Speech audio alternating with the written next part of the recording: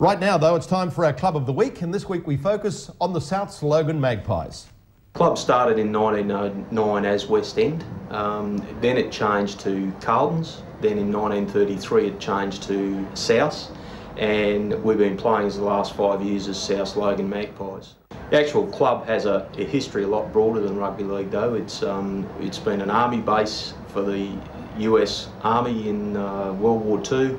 We played interstate rugby league games here. It was a speedway in its early days.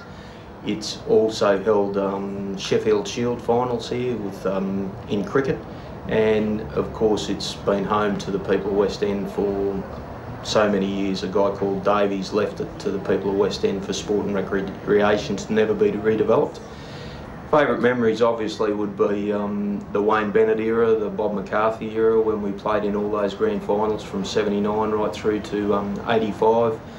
Some great characters who went through the club, guys like Peter Jackson, Bobby Lindner, Mal Meninga obviously. It was just the characters of the game in those days, and some of the things that you could do that you're not allowed to do these days. And I think one of the main things that people talk about when they discuss South is the spirit of the club. Do you think that there's some very special people involved with the place that have been here for a long time? Yeah, I think people like Lyra Lister who date back, she's 84 this year, Lyra, and her dad was the founding member of South. And she's worked tirelessly for this club since she was 5 years old, starting off by putting doubles together and that sort of thing, and running our canteen over there. And people like that, when you see them working at that age, you feel a responsibility to the club. Even though you love the club, you think, well, they're out there doing it. So I think people like her and Jane Bailey, who's been involved for so long, we've got former players here involved as well. You know, we're not a club that's up at the moment, but we're certainly a club that's rebuilding and refocusing.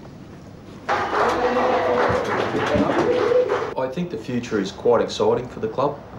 Obviously we've got the Cavalier homes, people like the Coffee Club, One Steel built kit homes that have been involved with us for over 5 seasons now. We also have the backing of a club called the Canberra Raiders, the NRL club obviously, and Donnie Ferner and Simon Hawkins and that team down there have been absolutely tremendous for what they've done for the Magpies. There was no need for them to get involved with us in any way. Our thanks go to Jim McClelland and everyone at the Magpies for that great insight into what is a marvellous football club.